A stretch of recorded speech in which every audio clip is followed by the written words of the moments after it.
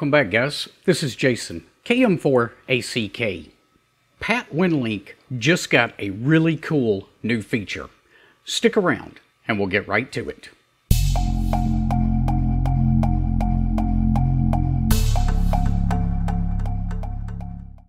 So in case you missed it, over this past weekend, Pat version 0.12.1 was released, and I was looking through the changes that are included in this new version, and one of the things that caught my eye was this right here. Add support for scriptable message composition. This was big. It took me a second to wrap my head around it, but this is really cool because it allows us to be able to write scripts to interact with Pat Winlink. So we can use this to automate certain things on our system, and we'll walk through that in just a second. Briefly, I want to jump over and show you guys a script of mine. This is one of the catalog functions inside of Pat Menu. So, and this is just kind of one of those things that works behind the scenes when you're using Pat Menu. You'll see right here, this is the beginning of my script for composing new emails. This is roughly 40 lines of code. This is what I used to have to do to be able to create a message and post it into the Pat Menu inbox, or outbox rather. Now it's super simple and we only need one line of code to replace all of this mess here. So let me give you guys an idea of how it works. This is my Pat outbox here. So let's go ahead and open up a terminal window to go with that. I want you to be able to see both of these at the same time. Now, if you ever need help with Pat Winlink from the command line, you can always run pat help.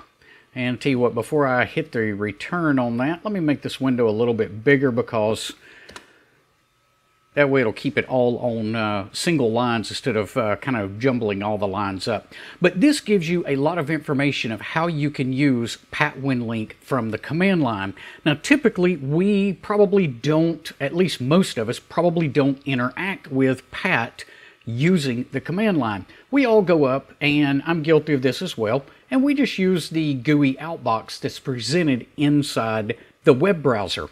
But occasionally, I want to do something from the command line, and more times than not, it's because I'm writing a script to do something, or to have Pat do something rather. So let me show you guys how this works. We're going to use the echo command first, and we're just going to say this is the body. Notice that is wrapped in quotation marks. The next thing I'm going to do is pipe that first command into another command. So we'll give it the pipe symbol right there. And the next thing we want to do is say pat compose. We're going to give it the call sign or the email address of the recipient. So in this case, I'll send this one to my brother-in-law, W4RPW. Then I'm going to say -- subject, and this is the subject. So that's going to be the subject line of the email. Now, as soon as I hit return on this, you're going to see that it'll tell me the message has been, I believe it says stuck in the outbox or something along those lines. But you'll also be able to see it populate right here in the main Pat mailbox that you guys are all familiar with. So let's go ahead and press return on this. And it says message posted, and there you can see the message ready to be sent out. Now, why am I so excited about this? Who wants to write an email like this?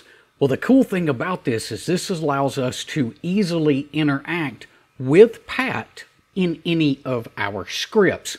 And I'm going to do another video where I go into how we can do this in more detail in the future, but we could have our Raspberry Pis automatically doing something, checking something, whatever we can dream up, and then it could alert us using a Winlink message to send out an email. And remember, with Winlink, we can also send text messages. So there's a couple of different ways we can use Pat to automate things and automate those messages coming out to us.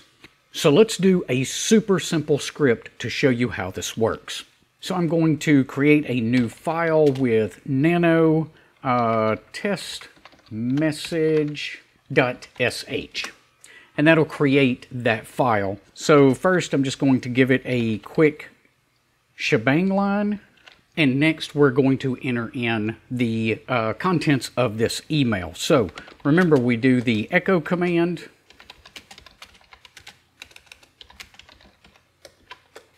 And then we're going to pipe that through pat compose. And I'm going to send this one to my regular email. So km4ack@arrl.net. And let's give it that subject line again. Remember, hyphen, subject. This is the subject. Even though I can't spell, we'll let it go at that. Now, that only posts it in our outbox. We actually want the message to be sent out.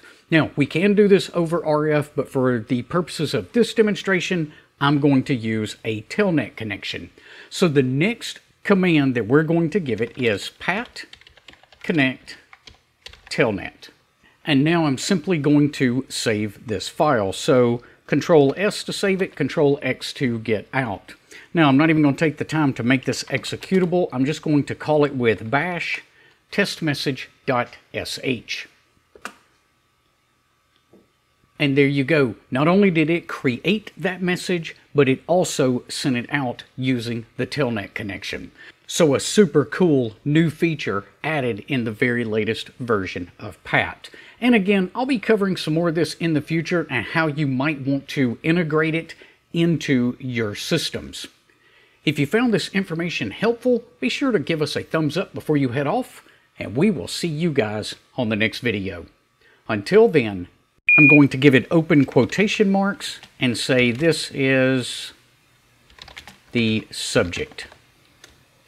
Close quotation marks. Now, as soon as I hit enter on this, you're going to see that it tells me the message has been generated, and you're going to be able to see it pop up into the outbox right here in Pat Winlink. So let's go ahead and press return on this. Ah, crap. Forgot something. Got to give it a call sign.